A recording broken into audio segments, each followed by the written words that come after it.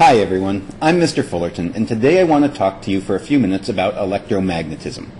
Our goals are going to be to explain how magnetic fields are created, and also to describe the factors affecting an induced potential difference due to a magnetic field line interacting with a moving charge. So, to begin with, electromagnetism. Moving electric charges create magnetic fields, and the symbol for the magnetic field is a capital B. Current moving through a wire creates a magnetic field.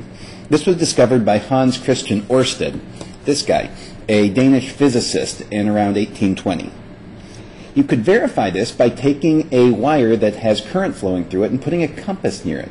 You'll see the compass move to line up with the magnetic field coming through the wire, because as you're very close to the wire, the magnetic field from the wire is actually stronger than the magnetic field of the Earth.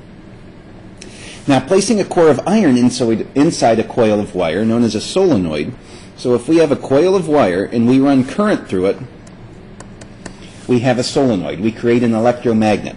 But if we take an iron core and stick it in the middle there, the magnetic field due to that solenoid gets even stronger. So taking an electromagnet, putting an iron core inside it, greatly strengthens the magnetic field. The direction of the magnetic field we can figure out by what's known as the right-hand rule. And we're going to look at the first right-hand rule. There are actually three of them, but we're only going to talk about one for now. If we take a wire, and say we have a wire here with the current moving up, take your right-hand thumb, point it in the direction positive current flows, and then wrap your fingers around that wire. The direction your fingers curl tells you the direction of the magnetic field at those points. Let's see how this is applied. Determine the direction of the magnetic field above and below the current carrying wire. So we have a current carrying wire that is going to the right.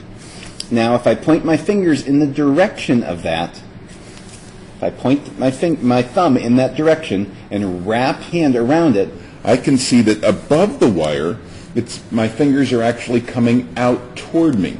To symbolize that, we draw a little tiny point with the circle around it, almost like you're looking at the tip of an arrow coming toward you. So let's do that above the wire. Now if I continue to wrap the fingers of my right hand around that point, you'll see down below that wire that they're actually going away from you. We symbolize that by an X. That X is almost like you're looking at the feathers of the arrow as the arrow goes away from you. So to show a vector, a field coming toward you, you have a dot with a circle around it, and if it's going away from you, you have an X, that X being like the back end of an arrowhead.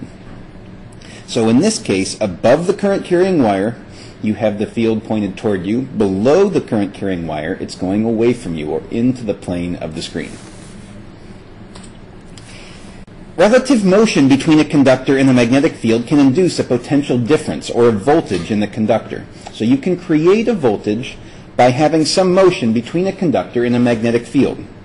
The conductor has to cut across the magnetic field lines in its motion, its relative motion, and you get stronger magnetic fields by having faster movement, greater velocities, or by having stronger magnetic fields. This is an extremely useful property, and we use it all the time in generators. This is how we create electrical power.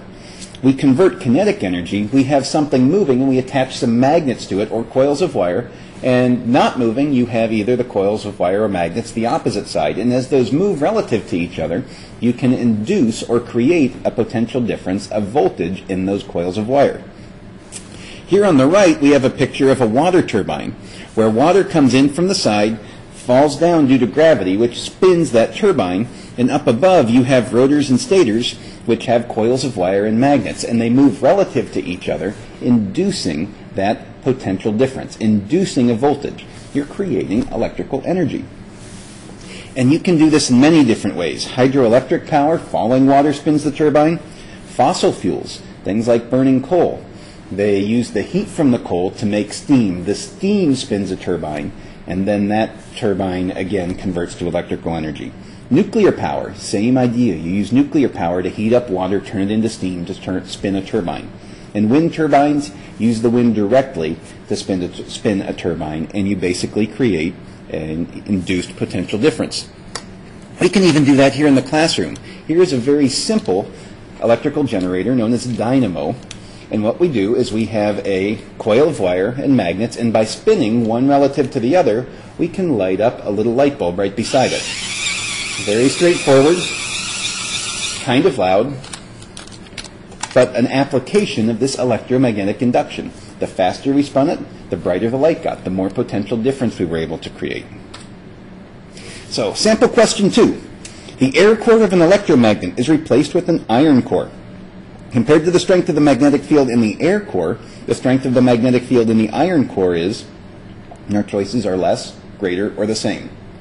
Well, of course, you put the iron core in the solenoid, you get a stronger magnetic field. So the magnetic field is greater, choice 2.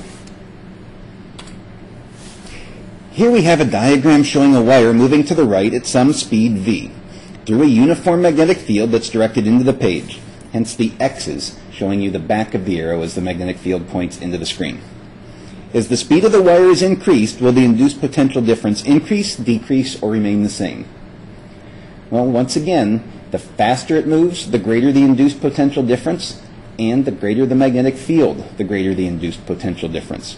So since it's going faster, the potential difference must increase. Let's take a look at one more. The diagram below represents a wire conductor, RS, positioned perpendicular to a uniform magnetic field directed into the page.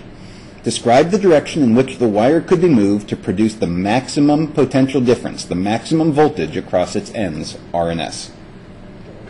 Now remember, to create this induced potential difference, the conductor has to move across magnetic field lines. So to move across magnetic field lines, this could move either to the right or to the left to give you the maximum potential difference. So those would be your choices that would give you the greatest potential difference. Hopefully this was helpful, gets you started on electromagnetism. If you need more help, visit aplusphysics.com. Thanks, and make it a great day.